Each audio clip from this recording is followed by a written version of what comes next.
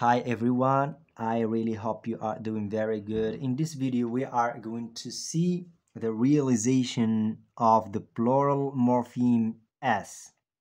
What do we mean by the realization in this case? The realization means the pronunciation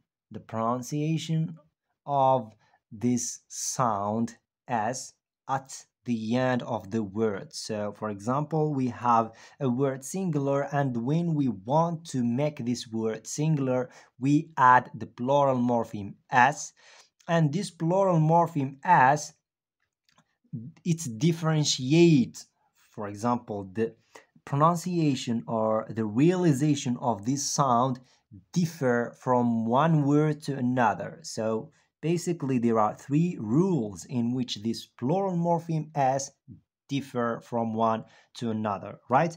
So s is realized as s after voiceless consonant, right? So s is realized as s after voiceless consonant.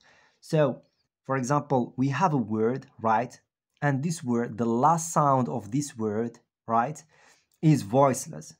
So when we add s to this word, right, and the last sound of this word is voiceless, s is pronounced as s. We realize that the pronunciation, right, of this sound is the same as, okay? And s is realized as z after voice consonant. So when we have, for example, a word, right, and the final of this word or the last voice of this word is voiced consonant. So the pronunciation of s is realized as z. Okay, so we hear that s morpheme is pronounced as z. Okay, and s is realized as is when after x, after ch, after sh, and after j, and after z and s. So this is the rule. You should remember about these sounds. Okay, so these sounds, some of them are voiced and some of them are voiceless. So we see that s is realized as s after voiceless consonant, except some consonants, like sh and like, for example, s. Okay? And also, s is realized as z after voice consonant, except some consonant. For example, like j and z, right? Okay, so the morphonemic realization of s shows up in three different allophones or sounds. Allophone is the realization of sound.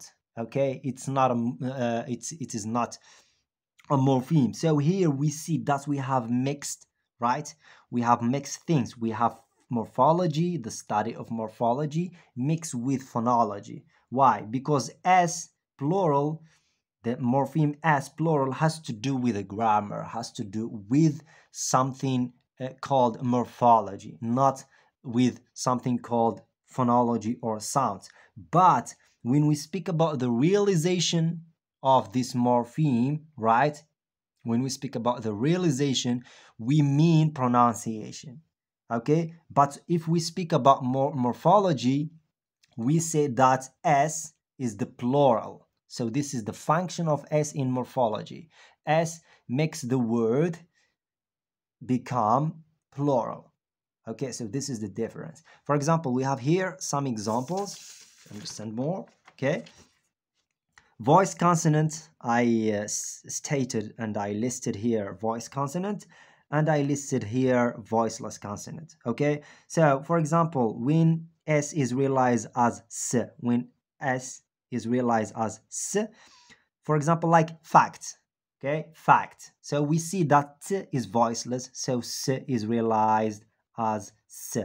So s here, plural morpheme s, the same pronunciation is realized as. Why? Because the last sound is voiceless. The same here. For example, phonetics. So we have k, k, k is voiceless. So the plural morpheme realization is s. Okay? Here, s is realized as a z. When we have s realized as a z. Like hands, right? We don't see hands, okay? Hands.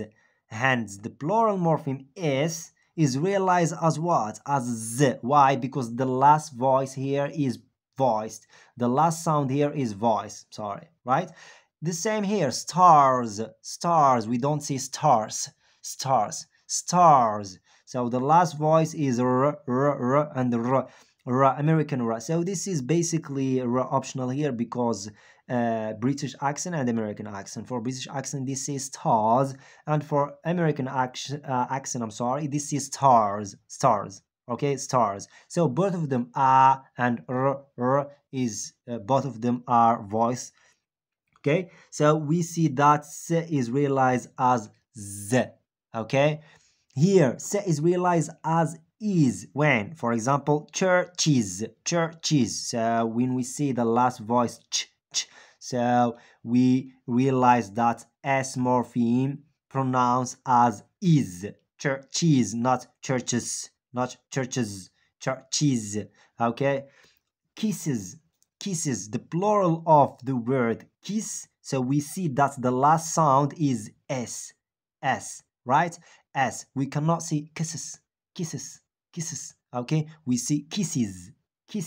Okay, so the plural morpheme s takes the three types of allophones or sound realization, three main realization and three sounds.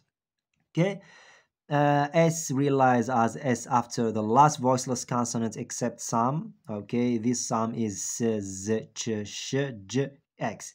And S is realized as Z after the last voice consonant except some S, Z, Sh, and Ch, and J, and X. Okay, so we realize that S pronounced as is after S, Z, Ch, Sh, J, X.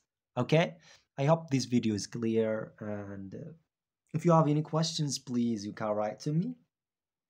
And if you are interested in more lectures like this about phonology or morphology, you can contact me and I'll try to explain anything for you. Thank you for watching this video, and I hope best of luck for you. Take care.